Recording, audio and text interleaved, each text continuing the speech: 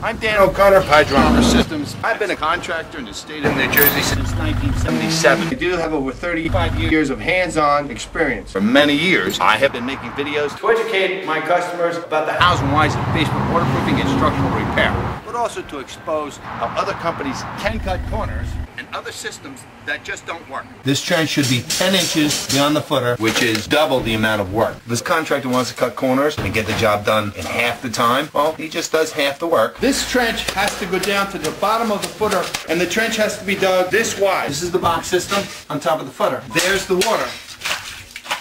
Water down here. Box system up there. This is where they installed their pipe. Down here is where the water is. There's the water down there. There's the box system up there. The water is supposed to go into here. How's it supposed to get into there? I don't know. Doesn't look like it works very well to me.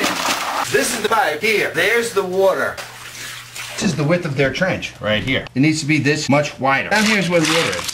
If you dig your trench to the bottom of the footer and you put your pipe down at the bottom of the footer, there isn't going to be any water. If you hire another contractor, watch my videos, see how the specs have to be done, and make sure they do it, and you'll get a good job. My videos are seen across the United States. It's not about me getting all of the jobs. It's about making sure that anyone out there will get their job fixed. This is a structural repair that will prevent this from ever happening.